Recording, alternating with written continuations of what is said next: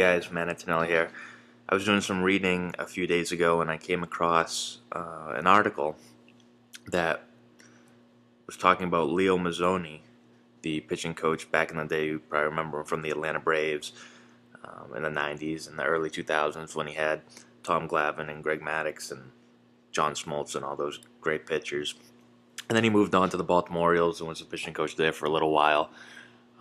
And the article was talking about a lot of his pitching points and some of his main beliefs and what he teaches guys.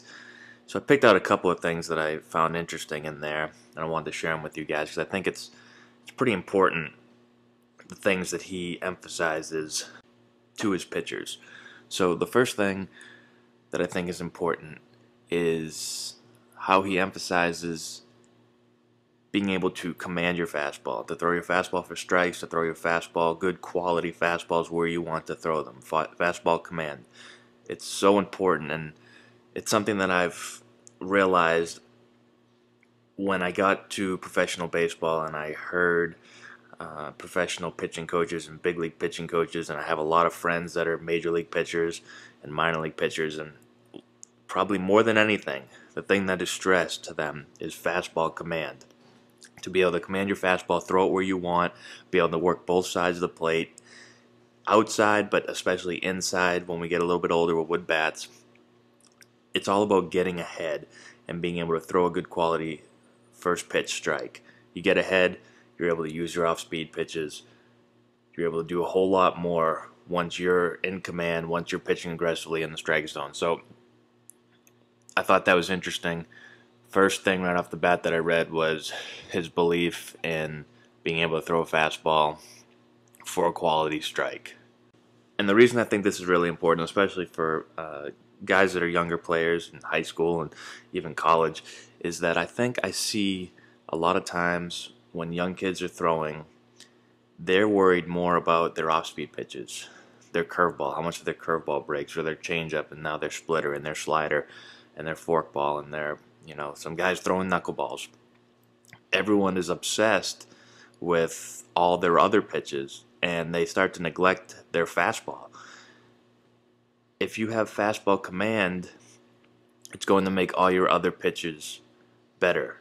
And if you don't have fastball command and you can't throw a good fastball for a strike and get ahead of the hitter, it doesn't really matter what else you have, because you're not going to be able to live on throwing curveballs and changeups and all that stuff. You need to have a good quality fastball that you can throw for a strike, get ahead of hitters, and then you can work on throwing your other stuff. But it all starts with your fastball and your fastball command. And this next point goes kind of along with what I just said. I read that he talks about it's not always about more pitches. It's not about having 6 or 7 pitches. It's about having 3 and maybe 4 pitches that you feel comfortable with and you can control, and using those. It's much better to have 3, maybe even 2, but probably 3 if you're a starter, good quality pitches, than trying to have a curveball and a slurve and a slider and a changeup and a splitter. And you have all these pitches, and that's great, but it's about having quality pitches, having pitches that you're confident in, that you feel like you can throw the ball where you want to throw it. And the more pitches we get, well, it just makes it tougher to be able to keep all of these pitches sharp, be able to control all these pitches the way you want to. So remember, it's not about quantity, it's about quality. And the last point I want to touch on real quick is the ability to control the outside part of the plate. Now, you've probably heard of some guys that really want you to control the inside part, be able to throw a good fastball to the inside part of the plate, and that's important, especially if you're a professional pitcher, to be able to get inside with the wood bats and be able to, when a guy starts to look away a bit or start diving away, that you have the ability to come inside. But what I found important here was how much he wants you to be able to control the outside corner of the plate and be able to use that to get ahead of the hitter. If you can make a good quality pitch and not throw one right down the middle, but use the outside part of the plate and get ahead and get a strike call, now it just opens the door for us to be able to throw all types of different things, to be able to come inside, to be able to use our off-speed pitches. I know that as a hitter, when a guy is able to not only consistently get ahead, but to be able to throw a quality pitch to get ahead, to where I'm not able to put a good swing on it. If it's 0-0, I'm looking for my favorite pitch, and I'd say most guys are looking for a ball middle to middle in. If you're able to throw a good quality pitch on the outside part of the plate, most guys aren't going to swing at that 0-0, and now they're behind.